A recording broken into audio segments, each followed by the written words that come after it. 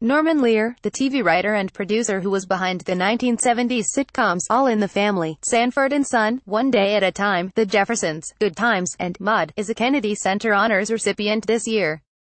Marvin, JosephThe, Washington Post, Los Angeles. Everything written about Norman Lear anymore leads with his age, which is impressive, but it's far from the only thing to talk about, so we'll talk about it last. It's a Thursday morning in October, and Lear, whose phenomenal streak as a creator and producer of TV sitcoms in the 1970s included All in the Family, Maude, Good Times, The Jeffersons, One Day at a Time, and Mary Hartman, apologizes for dawdling at his breakfast table past 10. "I was out pretty late," he says. 130 or so. First, he was off to Burbank, where, as part of a Modern Masters lecture series, he sat for a long Q&A with an audience of young film and TV writers. The event was recorded for his podcast, All of the Above, because of course there's a Norman Lear podcast, and no subject is off limits. After that, while the rest of the city slept, Lear stopped at a comedy club on Sunset Boulevard in hopes of finding Dave Chappelle, from whom he needed to ask a favor. He had 3 other acts, waiting for Chappelle to go on, all very funny, he says, and then went backstage to talk to the comedian. About what? We'll see, Lear says. Lear will be receiving the Kennedy Center Honors on deck 3, but the President and First Lady won't be anywhere near the awards show or any of the weekend's celebrations. When Kennedy Center President Deborah Rutter called Lear a few months ago to tell him about his selection, Lear said he'd be thrilled to have it at last, but as they worked through the details, he realized he had a problem. Donald Trump. Carol O'Connor, who played Archie Bunker on All in the Family, with Lear. Brian Hamill Lear and the cast of Good Times, on the show's set. Courtesy of Norman Lear, the man who brought Archie Bunker into the American living room nearly 50 years ago, teaching tens of millions of viewers each week that even the most selfishly hard-headed bigot can eventually be reasoned with or simply loved for who he is, just couldn't abide the idea of standing in the White House shaking Trump's hand. Days after the Kennedy Center announced this year's honorees, Lear told reporters that he would boycott parts of the event. "I will not go to this man's White House," he says. "I will not go to my White House so long as this man is president." Politics have traditionally been set aside at the honors. Barbra Streisand, Queen of the Hollywood Left, and President George W. Bush awkwardly smooched at the Executive Mansion medal ceremony before the 2008 awards show. But things are different now. In August, after first Lear and then dancer Carmen de Lavalade said they would avoid meeting the president, and their fellow honoree Lionel Richie also started to waffle, the White House announced that the Trumps would not be participating in any of the honors events, to allow the honorees to celebrate without any political distraction. Lear shrugs a little. "I'm glad the Trumps backed out, because the emptiness of that place America is used to seeing, with those of us being honored together with the president, that emptiness will make a bigger statement." Lear and his wife, Lion, with Secretary of State Colin Powell in 2002. The Lears bought this copy of the Declaration of Independence in 2000. Lear's politics lean left, but he has been friends with Republicans. Courtesy of Norman Lear in his well-received 2014 memoir, Even This I Get to Experience, Lear writes of his euphoria on visits to Washington, how being in the White House makes him feel a foot taller. The city stirs Lear's patriotism, the Washington Monument, the Lincoln Memorial and the National World War II Memorial, especially. Lear flew as a radio operator and gunner on B-17 bombers over Europe in the war, tasked with making sure all the bombs made it out of the plane's bay, wondering hypothetically about the families at dinner tables below, and deciding. In that dark but utterly human moment, FM. His politics have always leaned left. He believes we are all just versions of one another, brothers and sisters together, lucky to live in a land of tolerance and diverse opinions. That's what his best TV shows were about, at their core. The messy family dynamic is desperately interesting to anybody. It's how we relate to one another. Concerned that the religious right was claiming patriotism and faith for itself, Lear took a break from television in the late 1970s and invested a considerable portion of his fortune in elevating his concept of the American ideal. He founded People for the American Way in 1980, and he and his wife, Lion, jumped at the chance in 2000 to purchase at auction an exceedingly rare Dunlap broadside copy of the Declaration of Independence. They paid just over $8 million and arranged to have it displayed on a cross-country tour to inspire young Americans to vote. Lear was friends with all kinds of Republicans, starting with Ronald and Nancy Reagan. "We didn't agree on anything," Lear says. "I might have been the only liberal at his memorial." He once had lunch with Clarence Thomas in his Supreme Court chambers. He got Gerald Ford and Lady Bird Johnson to co-chair a TV special called I Love Liberty, and arranged for Barry Goldwater and Jane Fonda to share a stage. Lee Daniels, Chuck Close and Lear attend an event in October in New York to celebrate Lear, in honor of his 95th birthday. Lear founded People for the American Way.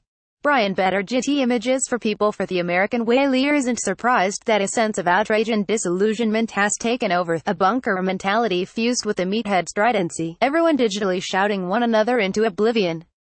He feels disillusioned, too. Many nights, he and Lynn sit up in bed and tune into MSNBC, and before they know it, they've had the network's entire lineup, lulled toward sleep by liberal harangues and fresh astonishments. Hayes, Maddow, O'Donnell, he says. 2 or 3 hours goes by like 10 minutes. I can only imagine how a camera would reveal us. We don't smoke, but we could look stoned. Flipping channels, there are the late-night hosts, transformed into pundits and opinion makers. Viewers look to them, he supposes, because of an absence of leadership. The late-night hosts remind me how inefficient, ineffective and, what's really the right word? How deeply disappointing the Democratic representation in Congress is, he says. It's the absence of anger that gets him. Tat, he says, employing a favorite Yiddish phrase, tuck his affentish ass on the table, tell it like it is. Call Trump out. Force him out if you can. Go down trying. But you're not representing me if you're not doing it. That lack of leadership affects the other side, too. Here comes the alt-right and the neo-Nazis, these young people who are also desperate for leadership. Son of a bitch, I so understand people and their disappointment. He's here if anyone wants his advice, but he long ago learned the heartbreak of offering one's services as a member of the coastal elite. In his memoir, Lear wrote, for 40 years or so I've spent untold hours in meetings at breakfasts, lunches, and dinners and on phone calls offering up my thinking for this campaign and that cause, but no one ever acted on a single idea I presented. Not ever. Every bit of contact following had to do with my checkbook and my Rolodex. Lear nods innocent as the passage is read aloud. Well said and 100% true. There's all this truffa about listening to the American people. Lear, on the set of his new take on One Day at a Time. It returns for a second season in January. Michael Yarish Netflix on a studio set, or at a guest lecture, or attending a VIP brunch in Oprah Winfrey's backyard, just about anywhere, look for the little white boating hat.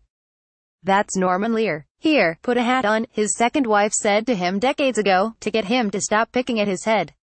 When his favorite hat was lost, he had several more just like it custom-made at a Paris shop, a lifetime's supply, he supposes.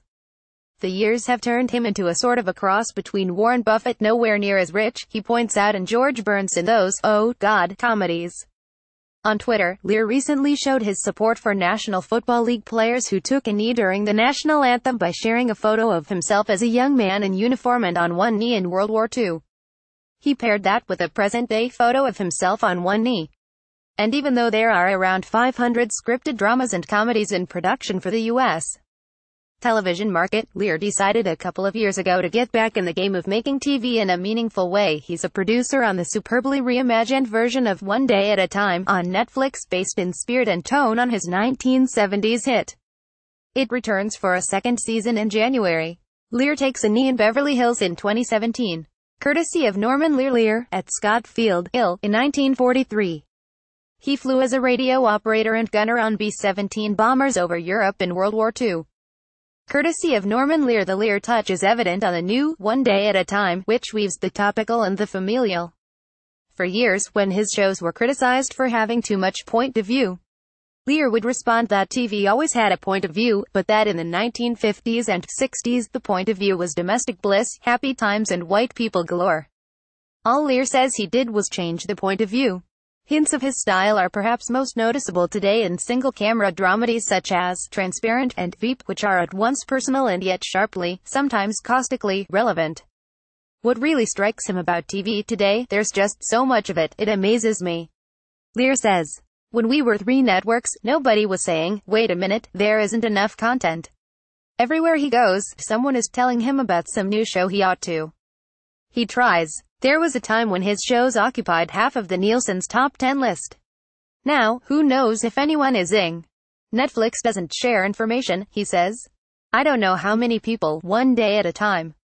We've got 13 fresh episodes sitting until January, and then they go up all at once. That is so odd. Lear blows out a candle on his 95th birthday cake in New York. The cake is shaped like his trademark hat. Brian better GT images for people for the American way. He turned 95 in July. On the one hand, it's an amazing feat, see how fast he ambles up the stairs, and on the other hand, big whoop.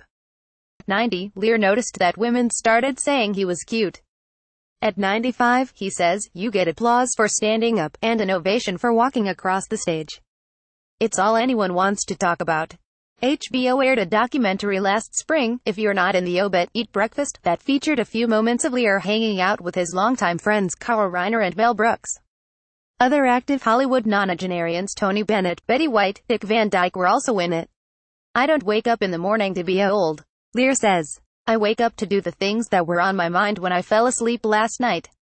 On his mind most is his next series, which is about to start filming its pilot episode. It's a single-camera comedy called Guess Who Died, and NBC has dibs on it. It's about old people, not the sunshiny, silver fox AARP vision of old people, but the nitty-gritty of aging, the inherent humor in it. Once again, Lear will invite viewers into a demographic situation they might otherwise ignore. We don't look at aging in our culture, he says. And the crazy thing is, we all want to get there. It's good stuff. There's good stuff there.